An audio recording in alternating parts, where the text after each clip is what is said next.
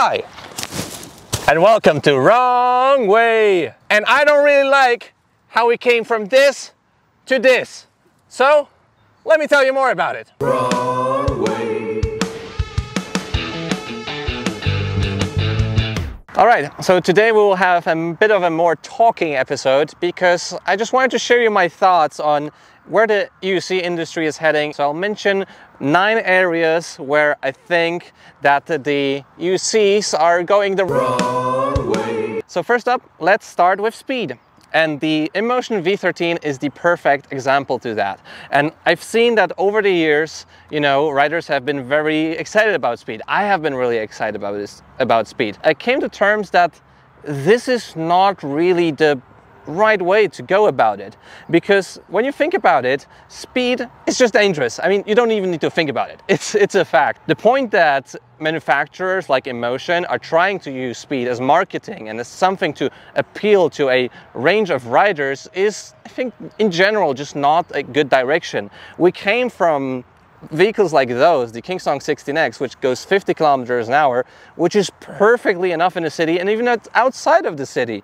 If you want to go faster, there's motorcycles, and if you have a motorcycle, you need a license for it. The motorcycle needs to be registered, it needs to be tested, and this is just not. I think the faster the EUCs will be heading, the quicker it will be more difficult to ride them, because they will just have an appeal of being too fast toys rather than actually valid modes of transportation that are a perfect suit for the city and outside of the city. I think that in general, speeds of 50 kilometers an hour are enough for the city. Having headroom up to 60 or 70 like the Sherman Max makes you go 50 even at a lower battery state, and that's fine, that's valid. But having a 140 kilometer an hour free spin speed, 90 kilometers an hour, where, you know, anyone can pick this up and just go right there. It's not just about the safety of the rider, it's about the safety when this thing crashes. Like, it's not as dangerous as a car, because, you know, cars are the most lethal weapons right now, well, except for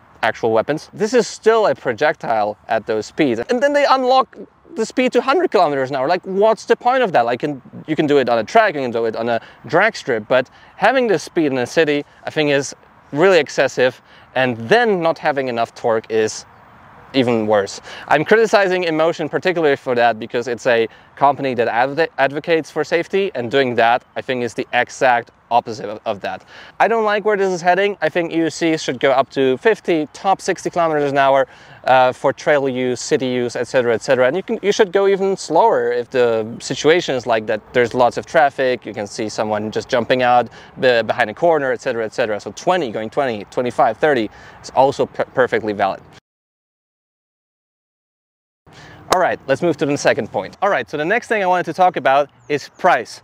EUCs are getting ridiculously expensive. And a couple of years ago, there were many entry-level EUCs, and you could just get into the sport, figure out what you like, and just not spend a bunch of money on it. Now you have EUCs for 4,600 euro or 4,500, lots of EUCs for 3,000, 3,500 euro. And I'm asking, like, where is the entry level?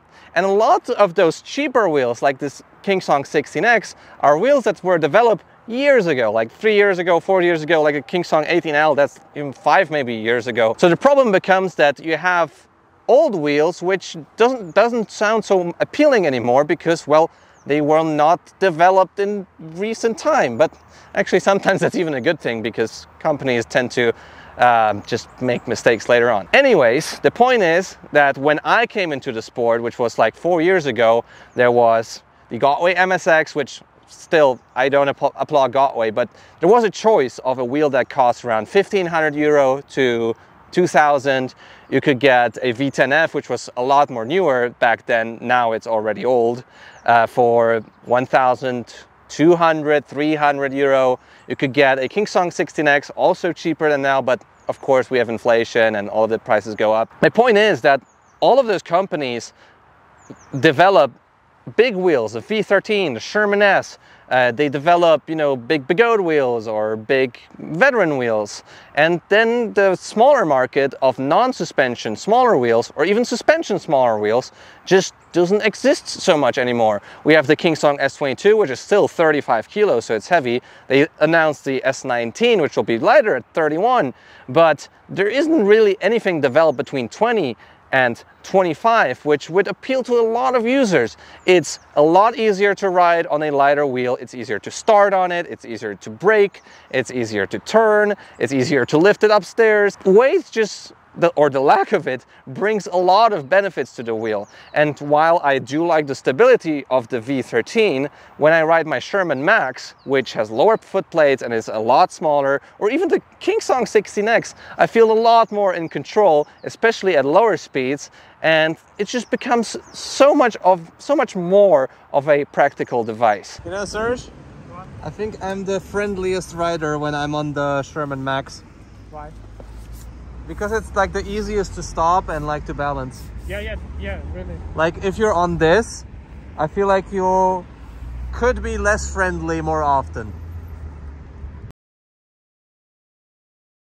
So please, EUC companies, can you make something lighter? Can you innovate? Can you make something that has still good performance, good battery life, but just doesn't weigh as much as a motorcycle? Just to note, it's cool that you also developed that, but don't forget about this. The next thing I wanted to talk about is maybe partially true, because there is some creativity in the EUC game. In some areas, I think there's a general lack of creativity. Number one, chargers. Why do we still get those heavy things? Let me show you a light charger. Okay, I'll just wait until they pass through. We can wait, you can go through. Yes, no problem. Yeah. You're welcome. Woo! Okay, good. This is the Emotion V13 charger. It weighs 1.5 kilograms. It is heavy, it is loud, it has a fan, and it's not adjustable. Granted, it is, what, 5 amps, so it charges the V13 relatively fast, but still not fast enough, I think, for a wheel that costs so much. This charges it in, what, we have 630 watts, so like 6-ish hours, 5-ish hours, something like that. While here, I have a charger from Serge's friend, and this charger weighs 600 grams with the cables. It is adjustable, 5 or 9 amps. It's 100 volts, so for a different wheel. How come we just get this heavy stuff that is annoying to wear in a bag, and we don't get any innovation like this, which is a small, nice portable device, which is more quiet. It is adjustable, so you can charge the wheel slow and fast, and 9 amps in this small box is actually quick.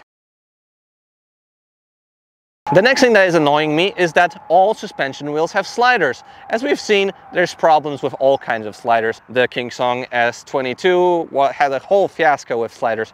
Why are there no wheels that have just ball bearing swing arms? Third thing, all of the foot plates are folding. While it is very cool that foot plates are, you know, folding and make the EUC smaller, I mean, I think there should be some benefit also in fixed foot plates and just building some sort of shell around those foot plates, making it more like a motorcycle or a jet ski. All of the construction, especially with L hangers and then the chassis, looks pretty similar, and I think with fixed foot plates maybe it will be easier to do jumps, maybe it would be more sturdy, maybe it would be also more durable and reliable. The foot plates wouldn't break off. The fourth thing, which is just a basic idea off the top of my head, and this will be the last idea I wanted to mention in this video, because come on manufacturers, you can also think by yourself. Just make a built-in charger. Like, how hard can it be? The 9-Bolt Max has it. Why can't we just travel with a cord instead of this heavy thing, which, let's face it, nobody will travel around with this and just charge it somewhere on the go. You will either buy a AliExpress charger or a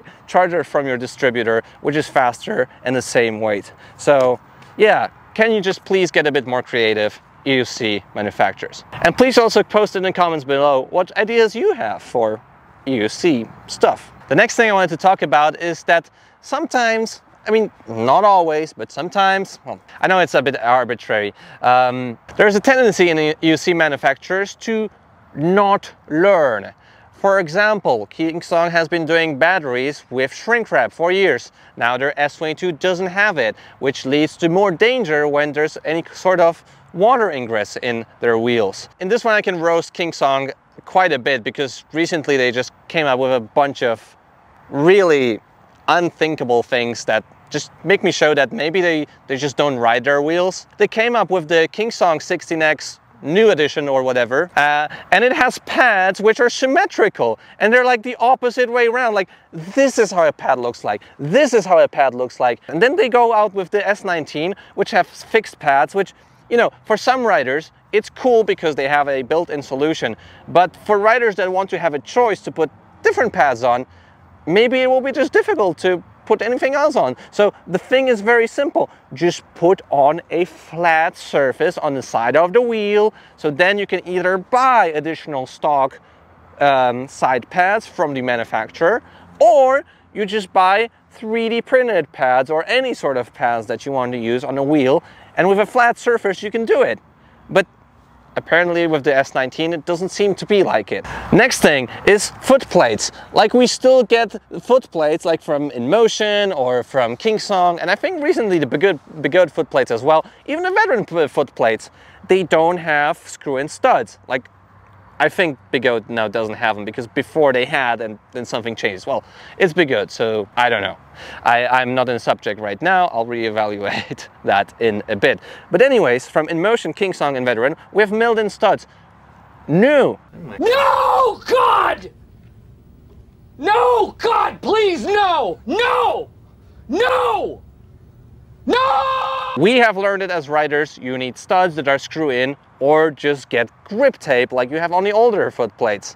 So in some areas there's just a tendency not to learn on mistakes. We had problems with MOSFETs before, we had problems with certain manufacturers of motors. At this moment I don't have more examples, but please post your examples down in the comment section below. Manufacturers, please reevaluate things a lot before actually putting out a product. Now, I know it's difficult to make a new product. Just give it a bit more thought. Just listen a bit more to riders across the world. Right, the fifth thing I wanted to talk about is the CQ constant, which is the cheap quality constant. And it is basically shaped like a sinusoidal thing. I don't remember much maths from school, but you know, you get the point. Quality of product and iterate. Okay, so in this axle you have quality of the product, and in this axle you have frame of time. So this is like the cycle of the product. So first we start from here. We have a EUC, which is sort of good quality but also sort of good price, and then we go up with the quality because people are complaining. So then we are at this point, the quality is great, people are satisfied, and what do the manufacturers say then? This is too expensive, we need to save more money. So then we go woo, down, and we go down and people are super dissatisfied at this point. It is cheaper, the AUC manufacturers earn more money, but then the product just fails all the time. So then we're at the bottom, and then the AUC manufacturers go, okay, no, we'll fix it. We'll do the recalls, we'll put on more motors, new motors, we'll change the MOSFETs, we change the board, we change the sliders. And then the satisfaction and the quality of the product goes up again. And then we're up at this point, people are happy, it's great, and then the boss says, well, it's too expensive, we need to earn more money, we need to change for cheaper parts, we need to have bigger margins to earn more money. And what happens then? Quality goes down, people are dissatisfied, and so on and so on. I would love to break the cycle by just staying with something that works. You don't even have to make it better. Just leave it as is. If it works, don't make the parts cheaper, don't change suppliers for worse ones, and investigate before you actually do something. Next part. All right, so the sixth thing I wanted to talk about is torque, and I don't like where particularly InMotion is heading with torque, because torque is what gives you the most fun on a wheel. The more torque, the more amps the controller pushes at lower speeds, the easier it will be to translate leaning into acceleration. And also the smaller the wheel, the easier it will be. And the thing is that with this wheel, it's just so difficult to brake, especially if you're a lighter rider. If you're heavier, it will be easy for you. Torque is what makes the wheel also just safe in the first place, because the more torque, not only the more acceleration, but also the better you can brake. So I don't like where Emotion particularly is heading with a super high speed wheel that doesn't have altogether as much torque. This small thing, this small bastard right there, has more torque at the low end than the Emotion V13. Now the perfect thing is to have both, to have speed and to have torque, like for example the veteran Sherman Max. But I didn't see this to be a priority at Emotion and Kingsong recently. Now they fixed it with the S22 Pro, but please manufacturers, you need to realize that torque is what keeps us safe, is what makes off-road more fun, hill climbing easier to ride. And I know that it's great and much better, much more appealing to make a faster wheel for the marketing and also for the American riders to have higher speeds on streets. But inevitably, it's more dangerous. And I think that torque is where we should strive to with EUCs. The seventh thing I wanted to talk about is material choice. And it's just very important to choose materials that work. We are so sick of using screws that rust. We are sick of using bolts that break, threads that break, trying to open motors with a freaking heat gun because otherwise it's not possible to get a screw out. We're just sick of things that constantly break just because of the material choice. Foot plates that break, foot plate hangers that fall off, bending rims, breaking rims, trolley handles start to get jiggly. The low quality of plastic that makes, for example, the inner shell break, just to make a few examples. Just design things that work in the long run. And if you actually use those things in the long run, we want to have customer support and we want to have availability of parts. With the For example, with the Ninebot Z10, you bought it a couple years ago and now there's no parts for it. You want to service the BMS? Good luck. You want to change a tire? Well, now you have a piece of technology that you bought for hard-earned money years ago and now you're screwed because there's just nothing available for it and you lose the ability to use your vehicle and your vehicle also loses money. And particularly also with Begode that makes new vehicles more often than, I don't know, how often is it? What would you compare it to? How much do you take it today? More often than I use the toilet every day. It's just impossible to have those vehicles supported in the long run. You buy it today for 3,000–4,000 euro and then a couple years later you just can't service it. Kingsong and Emotion are a lot better with those things, and even Leaperkim. First of all, use good materials and then support those riders when they have a broken board, when they have a motor or like a non-typical tire or BMS used in their wheel, because we still want to use our wheels even if they're 3, 4, 5 years old. The eighth thing I wanted to talk about is safety, and safety for all manufacturers should be the highest priority. And Begode now even listen to that, making their charge ports, I don't know if on all of their wheels, but on their 134 volts wheels, cold. And just adding more protection, adding an actual smart BMS would be amazing. In general, just improving the battery safety, the waterproofing, water resistance, of course, you know, general use of materials. This sort of ties in together with the prior points. Use of good lighting, use of good electronics. We actually care about this, and this is the most important. We don't want to fall off from our wheels. We want to have a product that is safe because we keep it in our homes, we charge it in our homes, and we use it in all weather unless you live in Southern California. All right, and the last thing I wanted to talk about is actually something I already talked about before, so I don't really know if this point is very valid. It's weight, but let's also include size to it. The great benefit of EUCs when they came out is that they're small, you can leave them anywhere, it's easy to pick them up, it's easy to store them somewhere, and by making them bigger and heavier, you might just make it more difficult. But I think I got this point already across before. So in total, let me know what you think about those things. Do you think this would be a good path for EUCs to not go the way of speed and heavy and expensive, and instead making them safe, torquey, accessible, and not that fast? So I'm curious what you think about it. Let me know what you think about the video. And if you're still here, leave a like on the video, subscribe to see more content like this. I talked for ages here, and I'll see you in the next video. See you soon.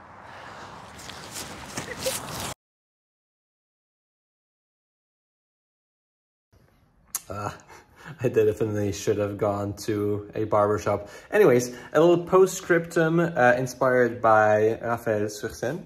Cheers to you.